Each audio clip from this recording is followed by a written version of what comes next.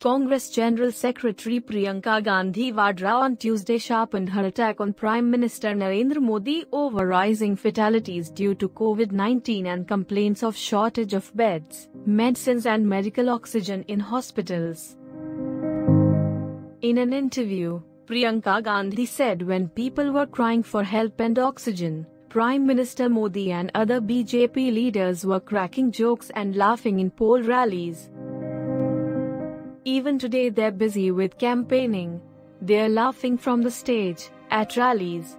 Prime Minister Modi needs to forget the campaign, in West Bengal, and PR, get off from West Bengal rallies where he is cracking jokes and open communication with the public for help in the time of coronavirus crisis, Priyanka Gandhi said.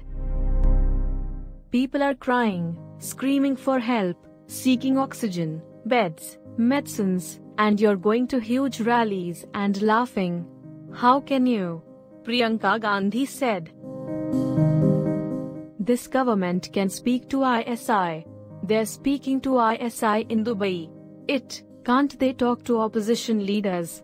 I don't think there's any opposition leader who's not giving them constructive and positive suggestions, the Congress leader said, adding, in a democracy, dialogue is the only way in the time of a crisis.